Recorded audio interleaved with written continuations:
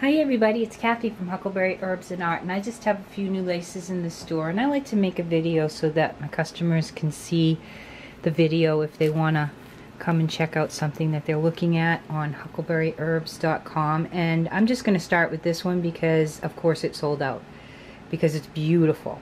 So I have replaced this beautiful lace, and if you didn't get some and you want it, it's back again.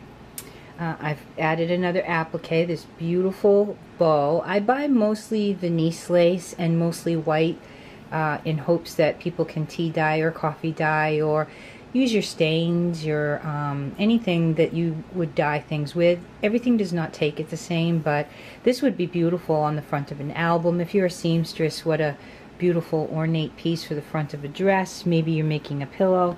Love it. Very pretty. And it's about 4 or 5 inches long. So, I mean, I have a smaller hand, but it fills up the hand and goes then some more.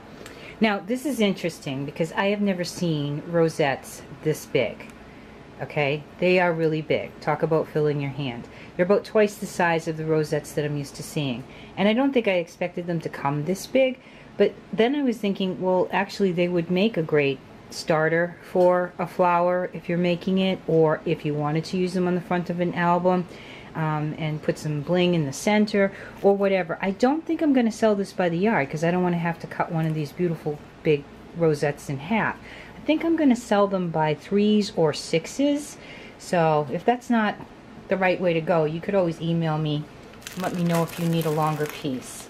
I wanted to get some pretty dangle trim or dangle lace, so I have put this into the store. Isn't this pretty? I definitely want to make some bags when I have some time, and I love to have the dangles coming down.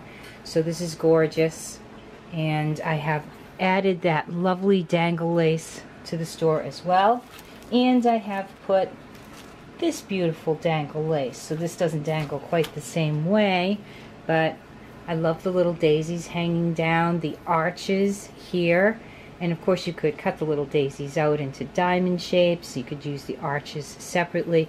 I just think that's a very pretty, beautiful, ornate piece of Venise lace. Very nice and quite wide. I think that that is 3 to 4 inches wide. Okay, so I have some new dangle lace of 2 different kinds. This one actually looks like it has little pineapples on it. Large rosettes, a replacement for the lace that sold out, and a pretty bow applique added to the store.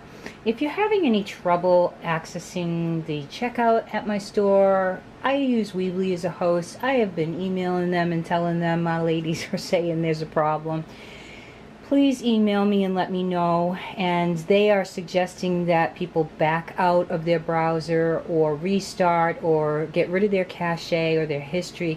You know, that's not the answer I want to hear from the company that charges me money to make sure you guys can go and buy things with ease. But in the meantime, it's a really big deal to switch companies. So if you would, let me know if you're having any trouble, and I guess, you know, back out and try again, or I will get it to you some other way if you email me and tell me you're trying to get something and you're having trouble, and I am so sorry about that.